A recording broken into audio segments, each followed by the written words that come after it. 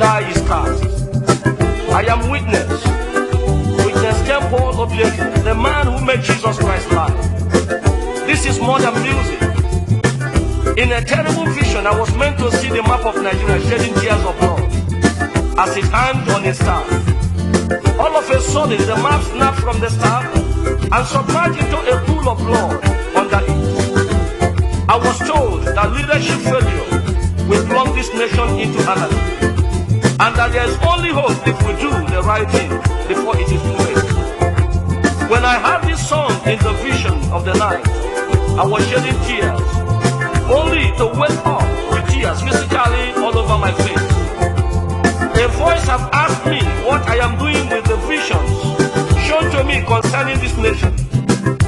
Nigerians must make sure that vampires do not take up leadership positions in this nation again. Righteousness exalts a nation, but sin is a reproach to many people. There is too much wickedness in the land. The nation is sitting on a keg of gunpowder. No matter your tribe, religion, or political affiliation, let us make hay while the sun shines. I prick your conscience. A great judgment is coming. I love you with the love of God.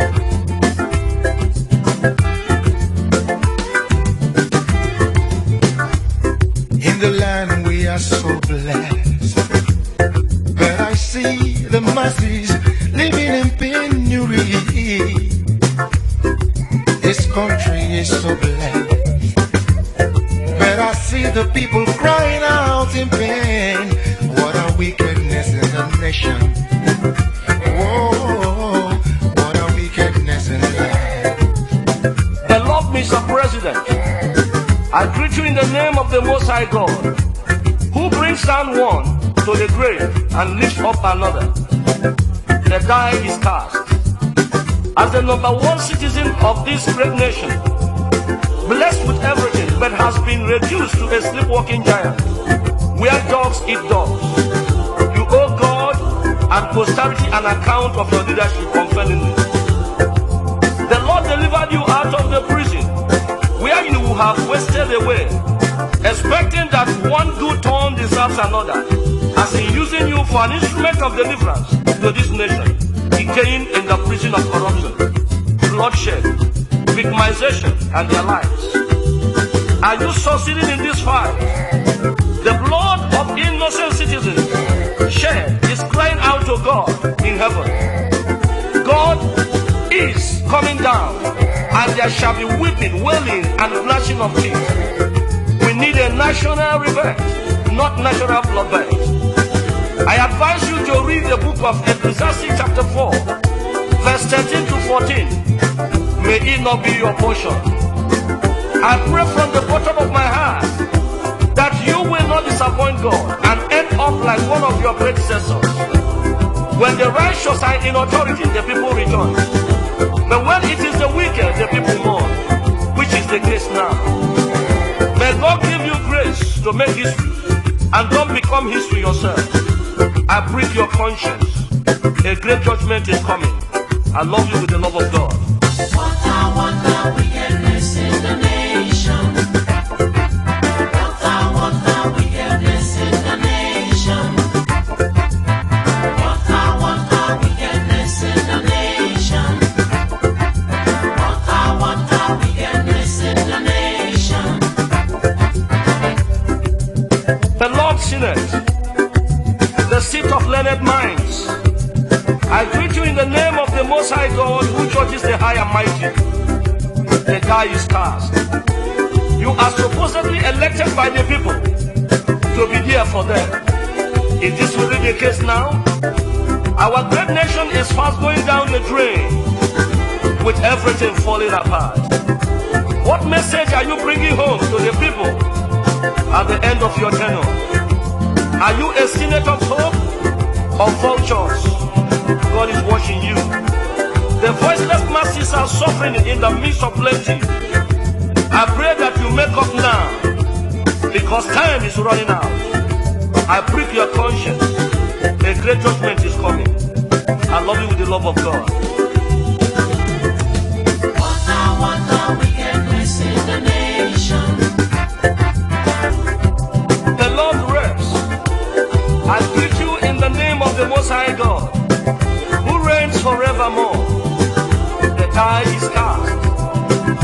are supposedly sent to represent the helpless masses. Is this really the case now? There is a rape of democracy in the land.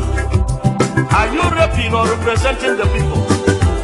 Those who betray trust will regret the day of their birth. There is weeping and wailing in the land. Can't you hear it? The land is soaked with the blood of the defenseless.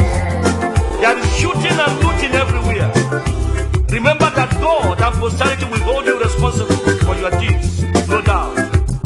I pray that you do not end up as mere obituary announcers of those you are meant to defend. I bring your conscience. Judgment is coming. A great judgment is coming. You are meant to defend the people. You are meant to wipe away their tears. You are meant to be voice to them. But where are you now? I love you with the love of God. Wickedness in the nation. Healing everywhere. The Lord party leaders, governors, chairmen and all in governance, I greet you in the name of the Most High God, omnipotent, omnipresent, and omniscient. The die is cast. You cannot fool all the people all the time. Whatever a man sows, he will surely reap. Those who mother sleep will never sleep. The poor are crying to God every day for vengeance and deliverance. The center no more homes. What do you do with the bread of the masses?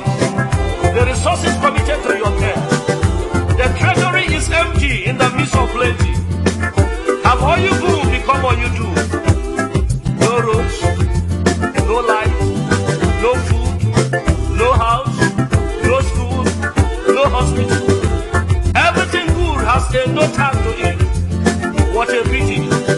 There is terrible wickedness in the land. The blood of the cheated ones is crying out to God day and night. What will it profit a man to gain the whole world and lose his soul? God will need to apologize to the devil if he failed to act. A great judgment is coming. I prick your conscience. I love you with the love of God. Beloved human rights activists, I greet you in the name of the Most High God, who kills and makes alive. I am a prophetic activist. We are the voice of the downtrodden. It is not yet to guru. He that fights and run away will live to fight another day. But he that fights to finish will have rest. Those who refuse peaceful change call for radical change. Do we have democracy yet in the land? This is a big question.